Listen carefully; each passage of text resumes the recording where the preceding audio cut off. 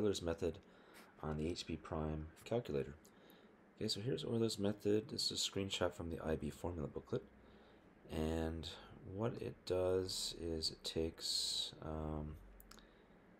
it goes up in steps. So the x value goes up in steps, which we call h. And here's how we get the y value.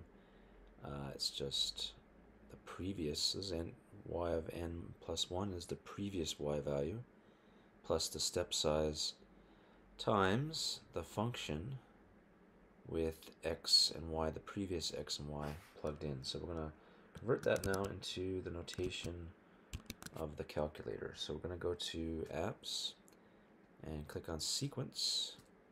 And if we've got something in there, I'm going to just clear that. Okay, so let's start with U1. So U1 and U2, that's going to be your x and your y. So we're going to put in the initial x value, which in this case is 0. Okay, and the initial y value is 1. So we're going to put in 0 here. And for the initial y value, we're going to put in 1. Okay, these are given in the question. Step size is 0.25. Okay, so we're going to see how to incorporate that now in a second. Yeah, so that's going to be right here. So the x value is, remember, u1. So what we're going to do here is we're going to type in, to get the next x value, we do the previous x value plus h. So in this case, that's going to be u1 of n minus 1. That gives you the previous x value, right? So here we have n plus 1 and n. This could just as easily be n and n minus 1. Anyway, we have the previous x value plus the step size, which is 0.25. Okay. We're going to start with 0. Alright, so because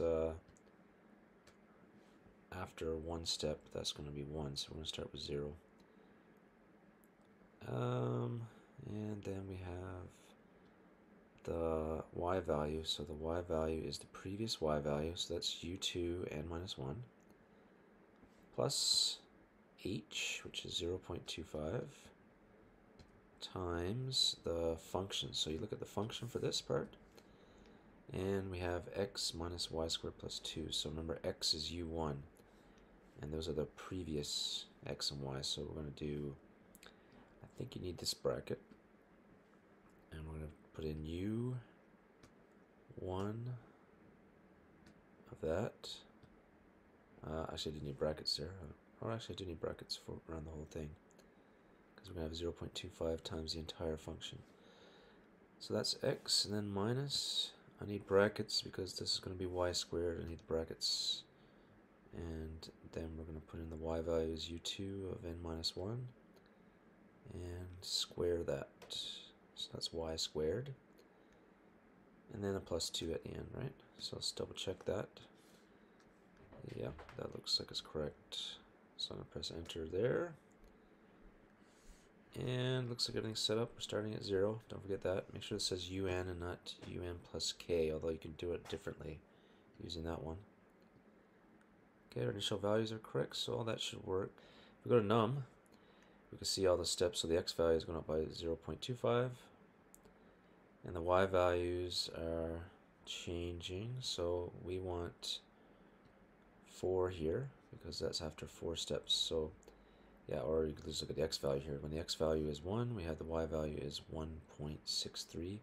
This question asks for 3 significant figures, so it is 1.63.